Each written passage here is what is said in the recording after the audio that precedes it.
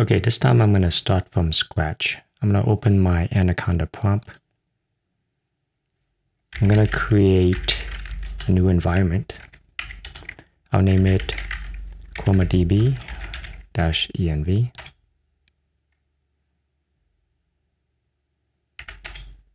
All right, environment created. Let me activate the environment. Now let me install Python. I'm used 3.10. I find that Chroma doesn't work with the latest version, so I'm going to stick with 3.10. Should be Conda install.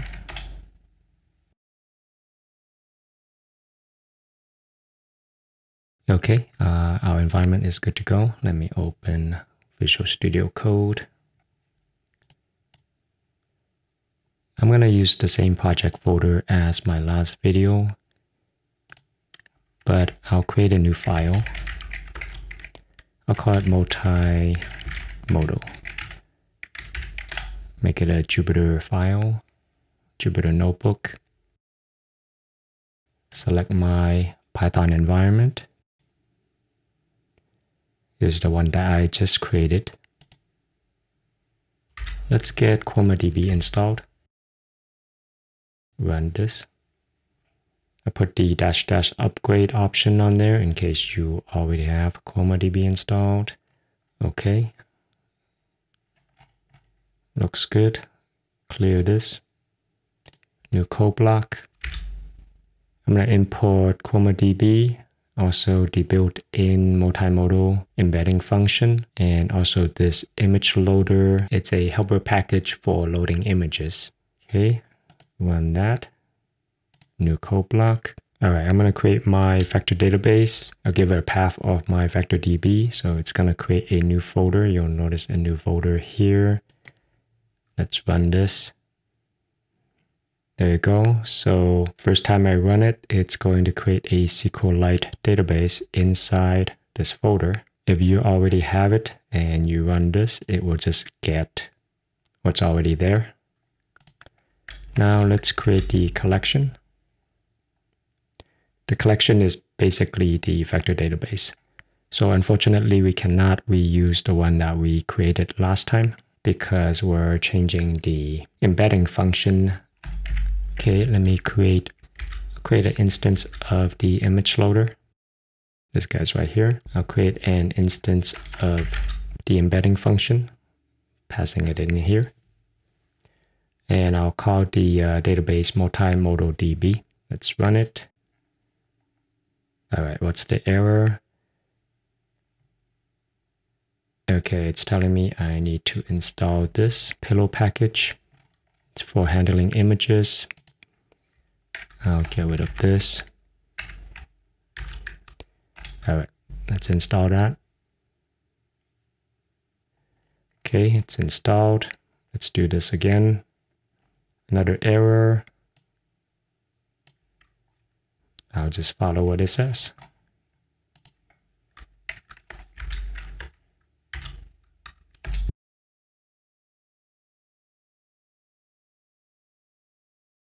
Okay, let's do this again.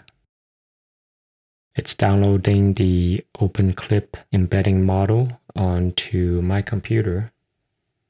All right, that's good. Just in case you want to know where this model goes, go into your user folder. That's your C users, your username. Under .cache, under Hugging Face. Looks like this is the model that just got downloaded. There we go, OpenCLIP PyTorch model.bin. That's this guy right here. So if you ever want to get rid of it, this is where it is. Just go ahead and get rid of everything in the cache folder.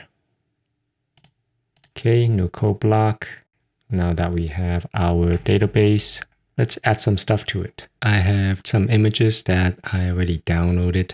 I got a picture of a lion and a picture of a tiger.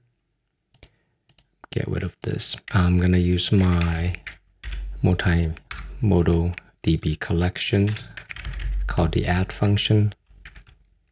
I can actually add the tiger and the lion at the same time. The parameters that I need to pass in are IDs. ID is something that we have to basically generate ourselves and manage ourselves, and it's a string. So I'm just going to use 0 and 1.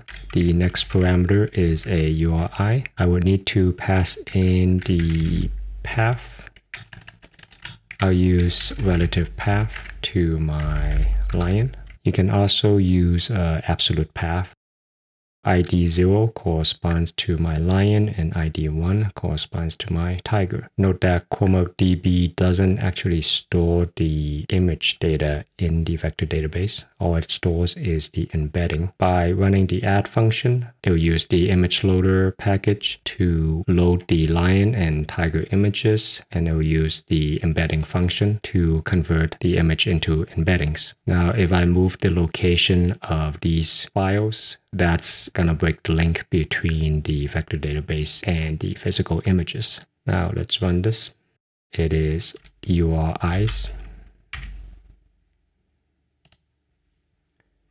Okay. Let me do a count. 2 records. That's good.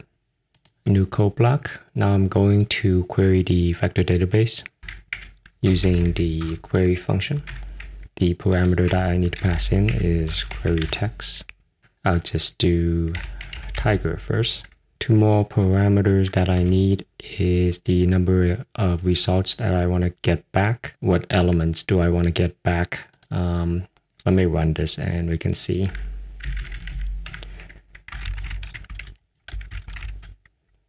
Okay. I'm getting a warning here because I'm asking for 5 results even though there's only 2 items in the database. That is okay. So what it returned from the query is actually a dictionary of a 2-dimensional array. It's a little bit hard to read. So let me bring in a function to show the results. Let me just add the function up here. It's just a helper function that I put together to print the results. It's pretty straightforward. It's just looping through the results. And it's also using a graphing library in order to show the image. Let me go up here. All right, I need to install this. Okay, install is good. Import again. Import is good. Run this one so the function is defined. Let me come down here, call my function. Okay, let me do the query again. Actually, let me take this one out. Pass this one in. I'll also pass it to my print function. That's better. So results for querying tiger, the first result or the best result that comes back is the tiger, of course, and we can see the distance that it's calculated. Going down, the second image that comes back is the lion. We can tell the difference between the distance. The word tiger, it matches up with the image tiger, much closer than a lion. Now if I reverse that, I'm expecting the results to reverse. Yep, query results for lion. Lion comes first, tiger comes second. So the data is actually using the ImageLoader package to load the physical file. If I go and change the name of lion, it shouldn't be able to find lion. See, it's gonna say no such file, images/lion.jpg. So it's important to keep these files intact. If you move them or rename them, you're gonna have to update the vector database. Okay, it's back to normal. All right, so we see basically how the multimodal vector database works. Now let's try to do something more useful. So here I got some images of some dishes from a restaurant. The name of this dish is just assorted vegetables it doesn't say what vegetables there are in here. The idea is if I load this image into the vector database, I can search for broccoli. It would actually find this dish for me. All right, let's try that out. Let me add another code block. Let me copy this in. Okay, so here are my 3 images, and I'm just using the item number as the ID. I have some metadata that I added. The item ID, the item name. So as mentioned, the dish that has the broccoli doesn't mention broccoli at all in its name. Now let me run this. Okay, check my count. Now I got 5 items in the database. Okay, let me search for broccoli. There we go. It actually finds broccoli here. It also returns other dishes. Let me see if it can find baby corn.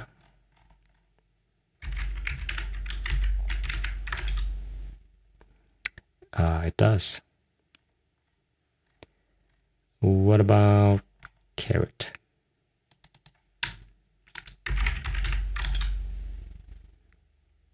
Cool. All right. It finds the carrot here, finds the carrot here.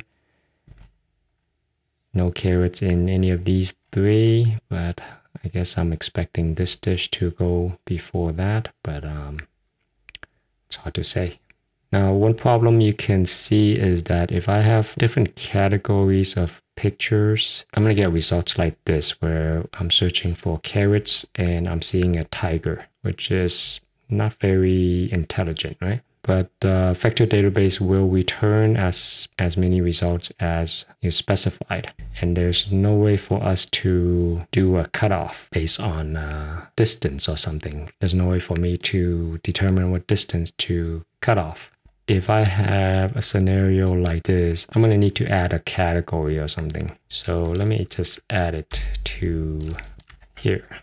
I'll say image category food. Okay, instead of add, I'm going to have to do an update. Run it. I need to do the same thing. I'll add a metadata.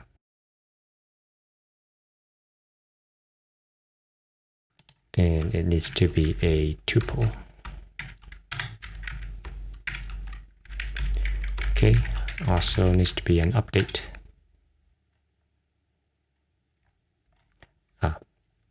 Since there are 2 items, of course I need 2 metadata. Okay.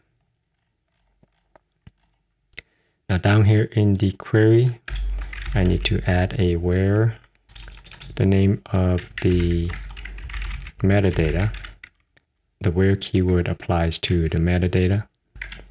And then my second parameter is gonna be my keyword match. It should not return anything with a category that's not food. Let's run it. Okay, good, good, good. All right. Another option is we can do the opposite, and the opposite involves making another tuple. And then we have to pass in $NE as in not equal to. I'll say image category not equal to food. You see, even though we're searching for carrot, it's gonna just return any image matching this criteria. So we can change it back to equal just by doing this. I think it's EQ. So this is the same as removing everything like this. All right, I'm going to stop here today. Let me know if you have any questions or if there's any topics you're interested in.